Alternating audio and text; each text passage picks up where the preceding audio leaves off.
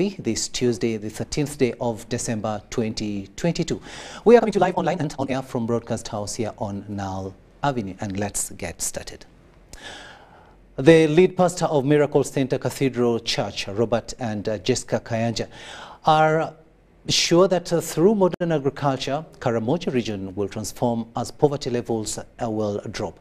They conveyed the message at a fundraising dinner for a long special Christmas festive collection package for food and other items to Karamoja region held at Miracle Center Cathedral Church in Rubaga. Take a watch.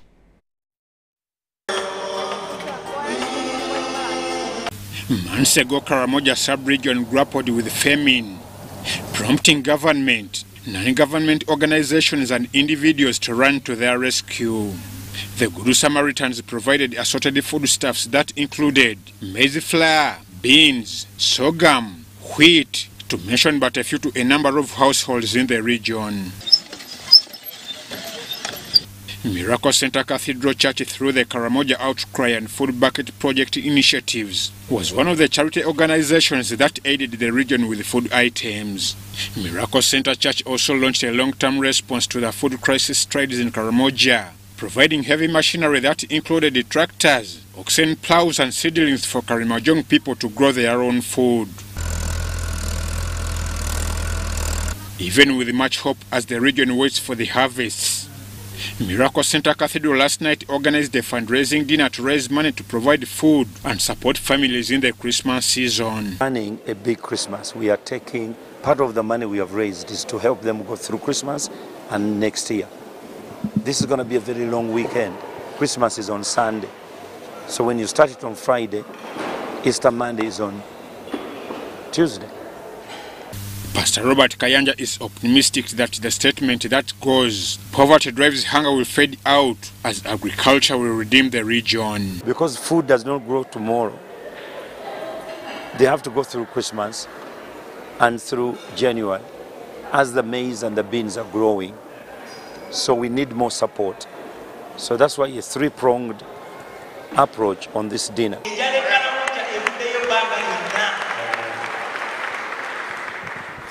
Instead of seeing these pictures, of these malnourished children, of these mothers, you are going to see strong children of Karamoja, strong men, strong women who are going to work hard, produce food for Uganda. Also in attendance for the fundraising dinner were other pastors from Africa and beyond, a delegation team from Karamoja, and guests from across the world. I'm Ivan Juko for UBC News.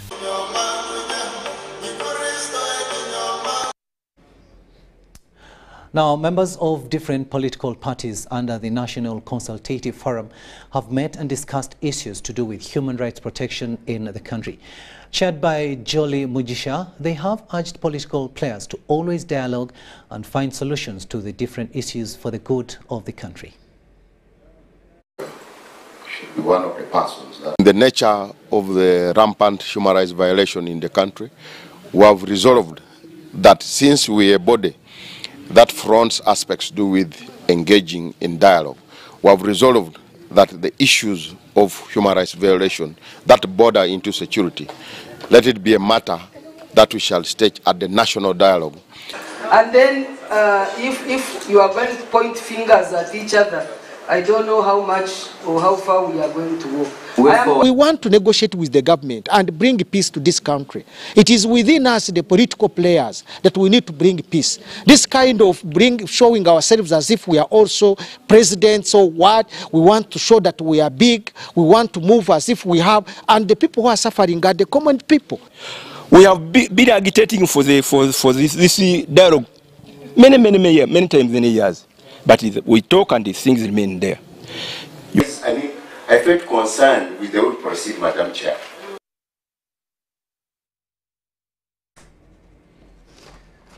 Moving on, Uganda Breweries has committed to train at least 200 staff in the hospitality sector in its quest to elevate the industry standards. Now, this upskill program was announced by the Diageo Reserve brand ambassador at UBL, Agaba Tumsime. Let's have more in this story. The 2 months Dia Juba Academy intends to influence better guest experiences in the hospitality industry. People to be trained in this exercise are business owners, employees, bar attendants, waiters, waitresses, and other stakeholders to enhance world-class hospitality practices.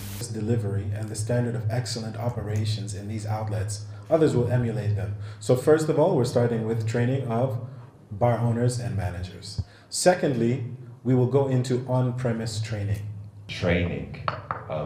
As opposed to what was happening before, we go into a competition and then we're done.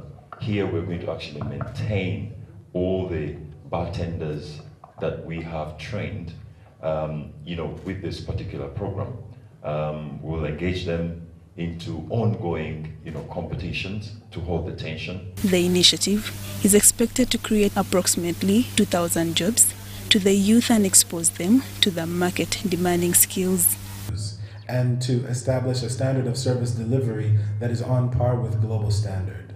And I think that's one thing that we're going to have to keep mentioning as we refer to Diageo Bar Academy is we are trying to leverage an awareness of international best practices. So many times people come to Uganda and they love the beauty of our nation. However, they lament certain elements of service delivery that they experience here. Consistency of that standard. Whatever we must do in order to be able to achieve that is what we're setting out to do with this year's Diageo Bar Academy program. And it will continue to scale up. From 2,000, we're aiming for 10,000 in the next year. So we're really ambitious. Diageo Bar Academy is used to benchmark international best practices to enhance competencies of both hospitality staff and management. From the perspective of job creation, you can look at it one of 2 ways. They were already employed in bars at that particular time.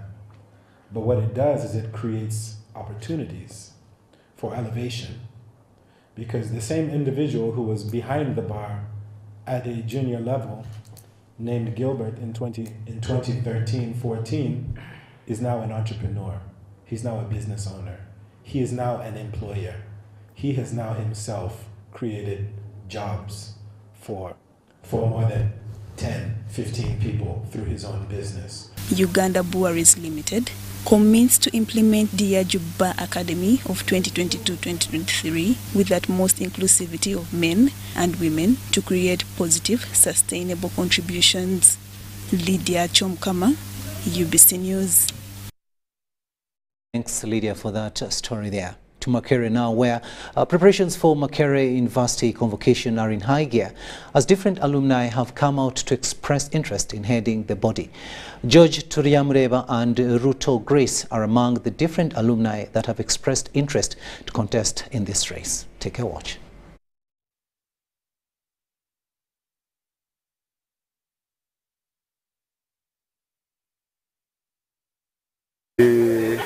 Naturally, you have to zero on one.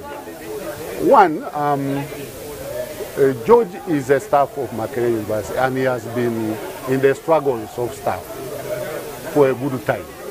And he knows the dynamics of Makerere University structures. And I feel he's better, knowledgeable and the inside working of the university than somebody else. So, and we feel as a staff, it will be more accessible to staff. Being a member of staff, and also the office of the convocation is within the university. Currently, we have Makerere convocations coming up, elections coming up, and so we constituted a team. The team is led by the chairperson, who's called George Turiamureba Mugabi, and he has also been working at Makerere University for the last 18 years of his life. He has served in different capacities. He started as an accounts assistant and he's kept rising up the ranks. At some point he was the head of expenditure, and currently he heads the grants and administration of, it's called the Grants Administration Management Support Unit, GAMSU. That's what he heads currently. And so we constituted a team. We have been looking at the convocation as a sleeping giant. Convocation was created as an association that, an association for the staff and the alumni. So you can imagine the alumni of Makerere since 1922. All those people form the convocation. However, the active members are those who subscribe, because you know sometimes people probably don't have time to be part of that association. So oftentimes you're required to subscribe so that you can actively participate.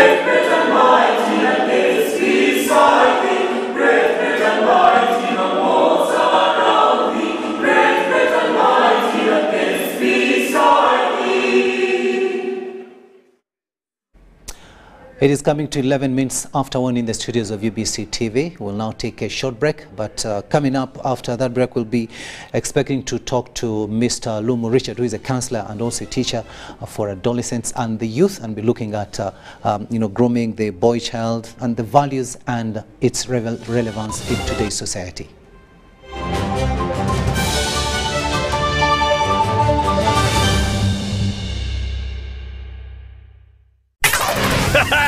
It's super fast internet. Oh, it's a super camera. It's a super battery. Phone battery full. Yeah, it's a super deal. Get the Kabode Super from MTN now at a reduced initial deposit of only 49,000 shillings and pay the balance in Pola for as low as 833 shillings per day. Grab this Super Kabode deal this Christmas and get 2 GB of free MTN data every month for 8 months. Get the Kabode Super now from any MTN shop countrywide. Everywhere you go, MTN. Regulated by UCC. Welcome to the Living Room Stadium. It's the FIFA World Cup. The match is about to start. Food and drink ready. There's no space left for anyone. Come on, get your lucky chair. Take your usual spot. Even the puppy has one. It's preparation time. You can feel the tension in the air. And do you have everything you need to believe?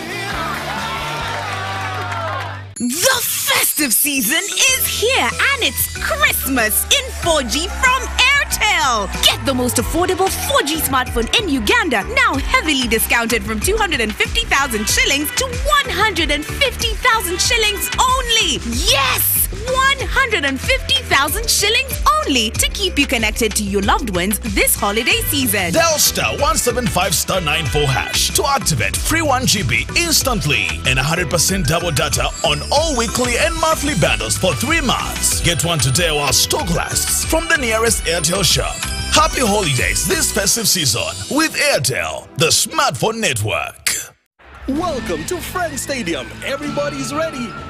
Wait a second, not everybody. Come on, dude, it's the FIFA World Cup. You're going to lose your seat, the ritual seat, the lucky one. Losing more than a seat, your team is going to lose. Where are you, dude? The match is about to start. Your friends won't hold out much longer. Excuse me. Finally, everything is in the right place. Hey, other hand. And do you have everything you need to believe? Paying for groceries the old way. 3, 4, yeah. Allow me. Paying for groceries with the My Airtel app. You have the power in your pocket. The power to conveniently pay for goods and services. Unlock that power with the My Airtel app. Visit the App Store or Google Play now. That's my wife.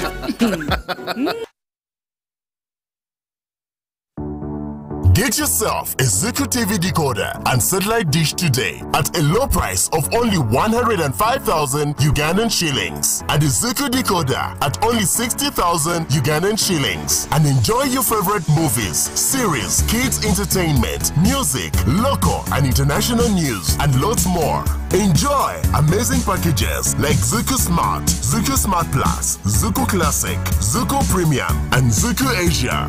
Get connected today. Zuku, life got better.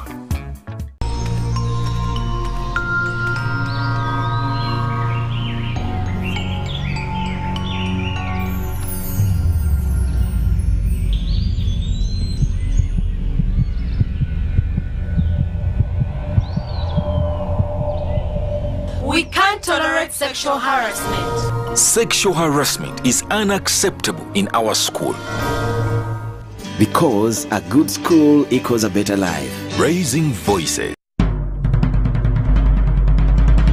The Ministry of Health informs the public that there are confirmed cases of Ebola in Uganda. We, however, urge the public not to panic as the situation is being managed. The Ministry of Health further reminds the public to be on the lookout for any persons who may show signs and symptoms of Ebola. These include high body temperature, abdominal pains, diarrhea, vomiting, bleeding from the body openings such as the nose, eyes, and mouth. Please inform the nearest health worker immediately if you see anyone with these signs and symptoms. To prevent Ebola from spreading further, please take the following preventive measures: regular washing of hands with water and soap, avoid handshaking and hugging, avoiding any contact with any suspected Ebola patients. Any person who dies suddenly should not be buried but reported to the nearest health worker or LC1 immediately. For further information, please call the Ministry of Health toll-free number on 0800-100-066 or send a free SMS to your report on 8500. This message is from the Ministry of Health with support from UNICEF and World Health Organization. It's super fast internet. Oh, it's a super camera. It's a super battery. Phone battery full. Yeah, it's a super deal. Get the Kabode Super from MTN now at a reduced initial deposit of only 49,000 shillings and pay the balance in Pola for as low as 833 shillings per day. Grab this Super Kabode deal this Christmas and get 2 GB of free MTN data every month for 8 months. Get the Kabode Super now from any MTN shop countrywide. Everywhere you go, MTN. Regulated by UCC. The Tales of Kasozi, brought to you by Uganda Communications Commission. Hello? This is Kasozi. How can I help you? Hey, Kasozi, my brother. Long time. We last met when we were at campus. It's been a while, but you are the person I'm looking for. Campus? Really? Hey, you don't remember me? Okay, so how can I help you? I'm stuck in Gulu making millions and I need to urgently send money to my sick mother. But I can't find any mobile money agent near me. I've sent the money to your phone, as you can see the message. It might take a few minutes to come through, but I urgently need you to send the money to my mother. Let me send you her number and you send it to her chap. My friend, I'm afraid your mom is going to die. What? Because I don't know you, I never went to campus, and I'm also in Gulu. So can we meet at CPS, we talk about it? Stay tuned for what Kasozi does next. Tofera, refrain from unnecessary engagement with strangers over the phone. This message is powered by the Uganda Communications Commission.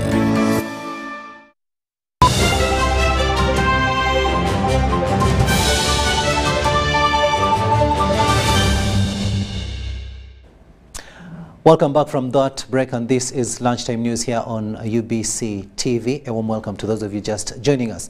My name is Rukidi Edward Kijanangomba. Now, different health institutions across the globe are meeting at Uganda Virus Institute in Entebbe to discuss efficacy of some medicines. And they do hope that by the end of the discussion, they'll have found a possible solution to address the challenge. They have, however, launched a project to carry out study findings that will be used on the same issue.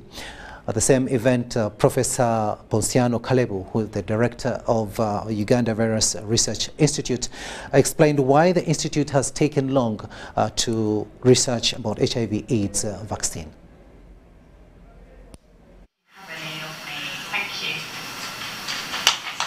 We are coming together at different institutions led by Uganda Virus Institute, the MRC, Kilifi, as you have heard, our colleagues in the UK. And Professor Allison will tell you the background to this and where we're going. But we as UVRI, we are very excited because vaccines are very, very important to us.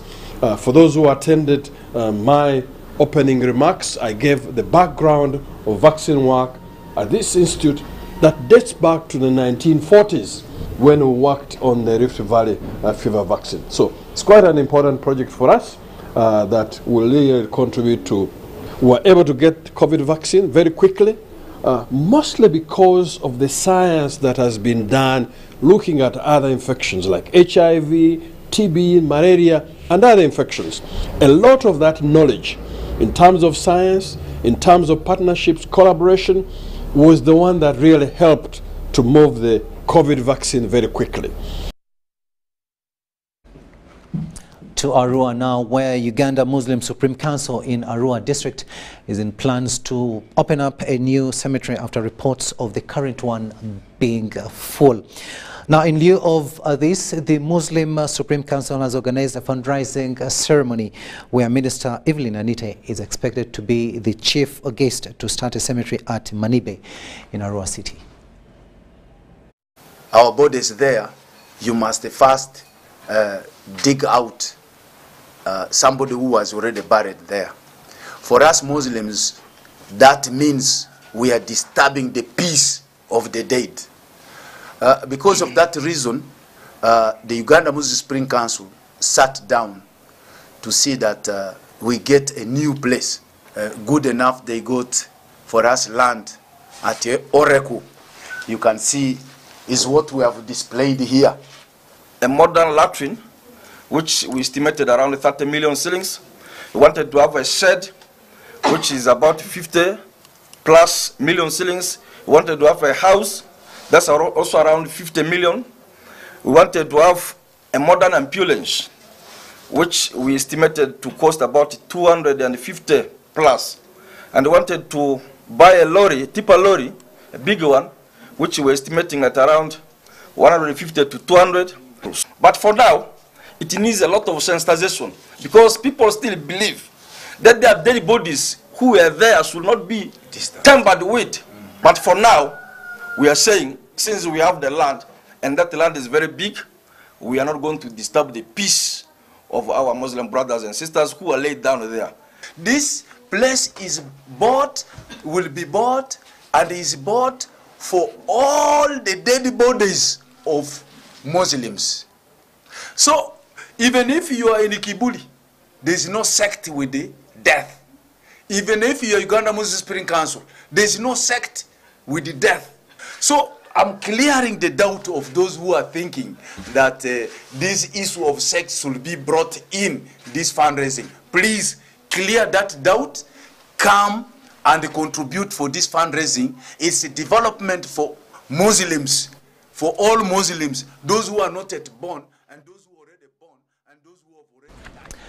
Now, as earlier mentioned, we are going to look at grooming the boy child, and of course this is we're looking at the values and the relevance of grooming a boy child, and this is a time when students are at home on holidays with their parents, but there is this responsibility of the parents, and most times you find that the boy child has actually been forgotten and much of the attention is given to the girl child. We've heard of programs like Ixakate organized by Buganda Kingdom, where you find the main target is normally the girls, but this afternoon, we are privileged to be joined in the studio by Mr.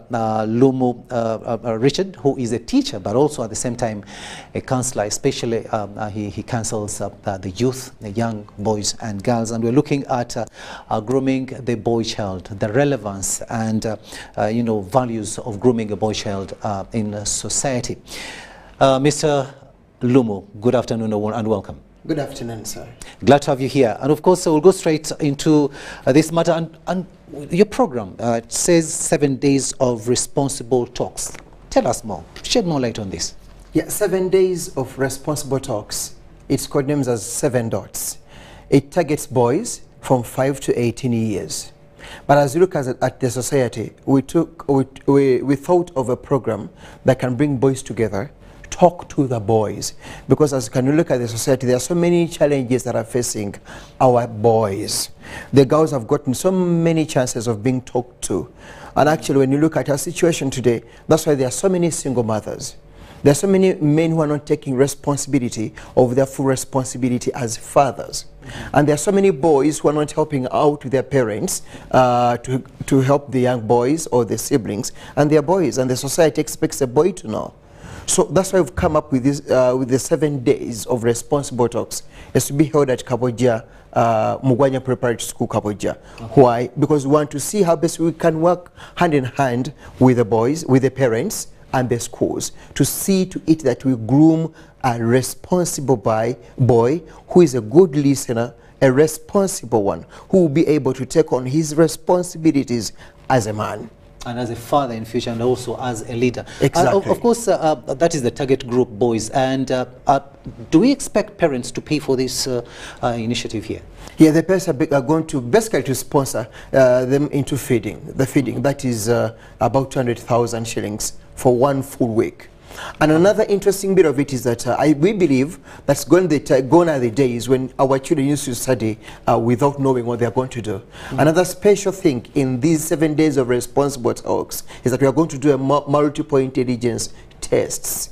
And when we do them, we are going to let the parents know what career your children are likely to take on and the relevant courses that is likely to take on after school. So as he is growing up, the parent knows exactly what his son is going to do and how he or she can prepare him into what he's going to do after school. So this kind of employers, what they are looking for is the experience. The child will already have the experience. Why? Because from primary, secondary, the parent knows exactly what kind of career the boy is to take on. And that is all going to be done during the 7 days of responsible talks. Okay, Lumu, thank you so much for that. But let's look at one thing that is actually affecting our children today, especially those in secondary schools. And this is, you find that the morals in our society, not only here in Uganda, but all over the world, the morals have actually dwindled. They have gone down. You find that a 13-year-old boy or girl is engaged. Today they are sexually active. And my question is, are we going to have some people to talk to these boys about all these things, the morals? We need an upright society whereby we have children, these are the future leaders, children who have good morals, children who will not embrace corruption as it is today. You find so many people in offices are embracing corruption. So do we expect some people to touch these topics? Thank you very much. Those are some of the concerns and the reasons why we started 7 dots. We are on a daily basis, and we are happy to partner with Kampala Metropolitan Police. It's going to be with us. We are going to talk to the boys about all such concerns, the moral decay in our societies. Look at our communities today. Our sons are being targeted by homosexuals. Effective decision making. The girls' chapter will come in, because the girls also have their chapter, because there's so many challenges with the girls now. So we are going to look at every challenge that is facing a boy child. And that's why we're having also the police, the lawmakers, different counselors are going to be there, the teachers are going to be there, different professions are going to be there, parents on an individual basis will be coming to talk to the boys. What should we expect from you as a boy? So on a daily basis, we are going to have people going to be talking about different subjects on a daily basis. Okay, as we wind up, what is your final word to first of all the boys that you target, that is the target group, but also to the parents and the country at large? To the boys, to the parents and the country at large, we welcome you to the 7 days of responsible talks. This program will not leave you the boy and you the parent. The expectations of your boy from your boy should be high. You the boy who is coming for the 7 dots, expect the best out of the 7 days of responsible talks. And to you the parent, and to you my fellow countrymen, you will not have a program of this kind. So far this is the first of its kind. Yes, we've had targeting boys. Yes, we've had camps and the rest of that, but we believe this is a unique program that is targeting boys of responsible boys who are going to be beneficial to all of us and the country at large. I welcome you all to 7 dots. Thank you so much, viewer. This has been Mr. Lumu Richard, who is a teacher and counselor, and he's been explaining to us about his program, that is the 7 days of responsible talks, and that will be at Kaboja preparatory, and of course we expect most of you to at least send your boys to be there. I mean, this is a very long holiday for our children, so this comes in handy to see that at least we groom them to become responsible, fathers, responsible leaders in future. Thank you so much for having kept us company. My name is Rukidi Edward Kijanangoma. See you some other time.